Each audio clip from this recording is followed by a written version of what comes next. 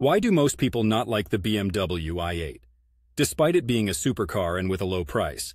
Well, I wouldn't say most people dislike the BMW i8, but it certainly didn't become the poster car for the supercar dream, and there are a couple of reasons for that.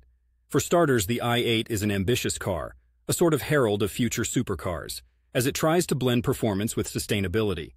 It's a plug-in hybrid with an electric motor and a 3-cylinder turbocharged engine. This car was BMW's statement that you can have your cake and eat it too, a supercar that's eco-friendly.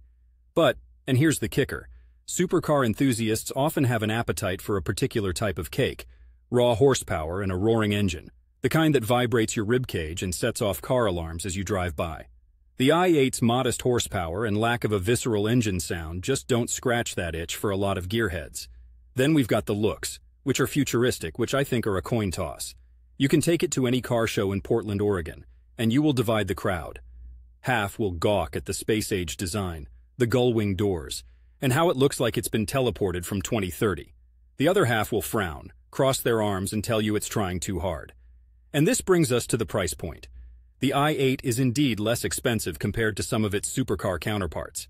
However, for those who are shelling out for a supercar, the price isn't always the main obstacle. It's the performance and prestige.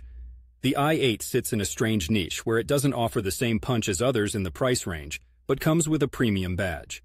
All that said, the i8 is a trailblazer in many ways, challenging the status quo of what a supercar can be. It might not tick all the boxes for every enthusiast, but it certainly found its audience. And hey, it's a conversation starter, that's for sure. Enjoy the dialogue because in the world of cars, having an opinion gets you half the fun.